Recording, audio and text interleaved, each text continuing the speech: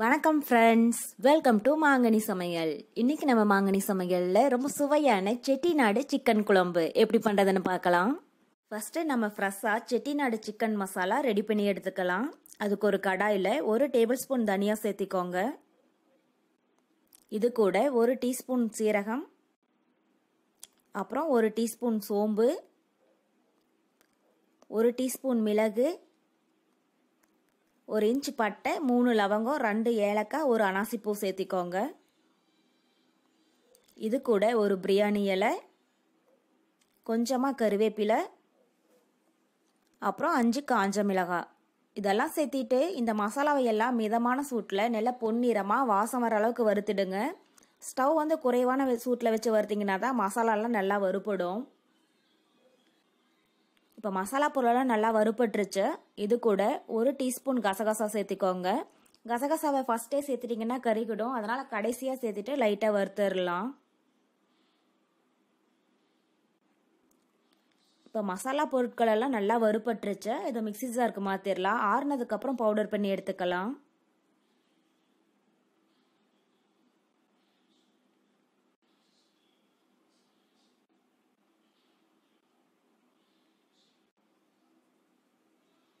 இப்போ அதே கடாயில் 1/2 கப் அளவுக்கு தேங்காய் துருவல் சேர்த்திக்கோங்க. தேங்காய் துருவல் சேர்த்துட்டு மிதமான சூட்டில் தேங்காய் நல்லா பொன்னிறமாக ஆகிற அளவுக்கு வறுத்துடுங்க. தேங்காவை எந்த அளவுக்கு நல்லா வறுக்கிறோமோ அந்த அளவுக்கு நமக்கு குழம்பு நல்லா ருசி கொடுக்கும். இப்போ பார்த்தீங்கன்னா தேங்காய் நல்லா பொன்னிறமாக அதனோட ஈரப்பதெல்லாம் போய் நல்லா வறுபட்டுருச்சு. ஸ்டவ் ஆஃப் பண்ணிடலாம். இதை ஆறுனதுக்கப்புறம் நம்ம அரைச்சி எடுத்துக்கலாம். இப்போ ஃபஸ்ட்டு நம்ம மசாலா பொருளெல்லாம் நல்லா ஆறிடுச்சு. இதை தண்ணி சேர்க்காம நல்லா நைஸாக பவுடர் பண்ணி எடுத்துக்கோங்க. பாருங்கள், இந்த அளவுக்கு நல்லா நைஸாக பவுடர் பண்ணி எடுத்துக்கோங்க. நம்ம சிக்கன் வறுவல், சிக்கன் சுக்கா செய்யும்போது கூட இது மாதிரி மசாலா ரெடி பண்ணி செஞ்சோம்னா நமக்கு நல்ல டேஸ்ட்டு கொடுக்கும். இப்போ நம்ம செட்டிநாடு சிக்கன் மசாலா சூப்பராக தயாராகிடுச்சு. மிக்ஸி ஜாரில் நம்ம வறுத்து எடுத்து வச்சுருக்கிற தேங்காய் துருவலை சேர்த்துட்டு கொஞ்சமாக தண்ணி சேர்த்து நல்லா நைஸாக பேஸ்ட் பண்ணி எடுத்துக்கோங்க.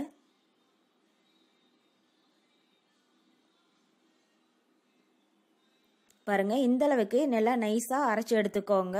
இப்போ நம்ம சிக்கன் குழம்பு ரெடி பண்ண ஆரம்பிச்சிடலாம்.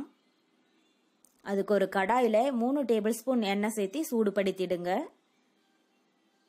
எண்ணெய் நல்லா சூடானதுக்கு அப்புறமா ஒரு பிரியாணி இலை, அப்புறம் 1/2 கப் சின்ன வெங்காயம் சேர்த்திக்கோங்க. செட்டிநாடு குழம்புக்கு எப்பயுமே சின்ன வெங்காயம் சேர்த்து செய்யுங்க, அப்போதான் குழம்பு நமக்கு நல்லா டேஸ்ட் கொடுக்கும்.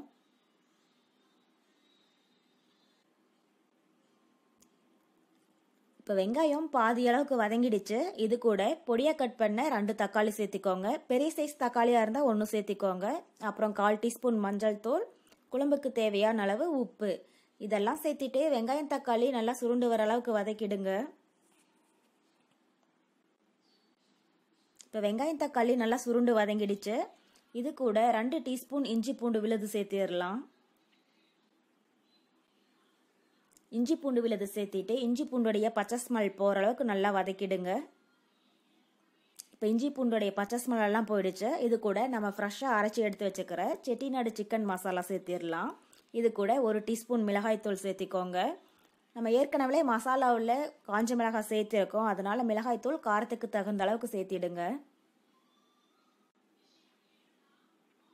இந்த மசாலா ஒரு 2 நிமிஷம் நல்லா வதக்கிடுங்க. மசாலாவுடைய பச்சை ஸ்மெல்லாம் போனதுக்கப்புறம் நம்ம சிக்கன் பீஸஸ் சேர்த்திடலாம்.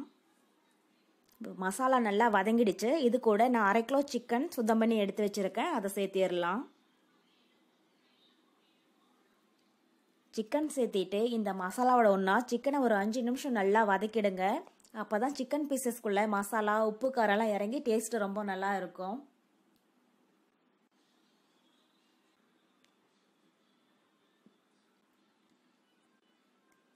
பாருங்க, சிக்கன் இப்போ மசாலாவோட ஒன்றா நல்லா வதங்கிடுச்சு. இப்போ இது கூட 1 கப் அளவுக்கு தண்ணி சேர்த்திடுங்க. தண்ணி சேர்த்திட்டு ஒரு டைம் நல்லா கலந்து விட்டுட்டு ஒரு மூடி போட்டு மூடி வச்சிடலாம். இது ஒரு 5 நிமிஷம் வேகட்டும். அதுக்கப்புறமா நம்ம தேங்காய் விழுது சேர்த்திடலாம்.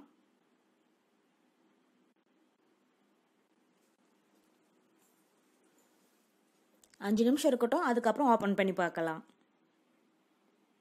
இப்போ 5 நிமிஷம் ஆயிடுச்சு. மூடி ஓப்பன் பண்ணி பார்க்கலாம். பாருங்க, கிரேவி பாதி அளவுக்கு தயாராகிடுச்சு. இப்போ நம்ம அரைச்சி எடுத்து வச்சிருக்கிற தேங்காய் விழுதை உள்ள சேர்த்திடலாம். உங்களுக்கு குழம்பு இன்னும் அதிகமாக தேவைப்பட்டுச்சுன்னா இந்த மசாலா பொருட்கள் தேங்காயெல்லாம் இன்னும் அதிகப்படுத்திக்கோங்க. தேங்காய் விழுது சேர்த்துட்டு நல்லா கலந்து விட்டுட்டு உப்பு காரம் பார்த்துட்டு பத்தலைன்னா கொஞ்சம் சேர்த்திடலாம்.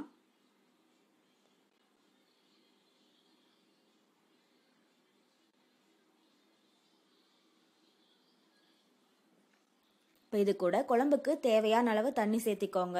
உங்களுக்கு எந்த அளவுக்கு திக்னஸ் வேணுமோ அந்த அளவுக்கு தண்ணி சேர்த்திடுங்க.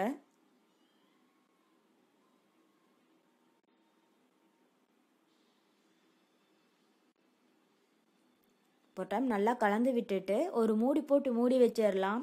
ஒரு 15 நிமிஷம் நல்லா வேகட்டும். சிக்கன் பீசஸ் எல்லாம் நல்லா வெந்து குழம்பு நல்லா திக்கானதுக்கப்புறம் நம்ம ஓப்பன் பண்ணி பார்க்கலாம். பாருங்க, இப்போ குழம்பு நல்லா திக்காகி சிக்கன் பீசஸ் எல்லாம் ரொம்ப நல்லா வெந்து வந்திருக்கு. நம்ம செட்டிநாடு சிக்கன் குழம்பு ரொம்ப சூப்பராக தயாராகிடுச்சு. நம்ம ஸ்டவ் ஆஃப் பண்ணிடலாம்.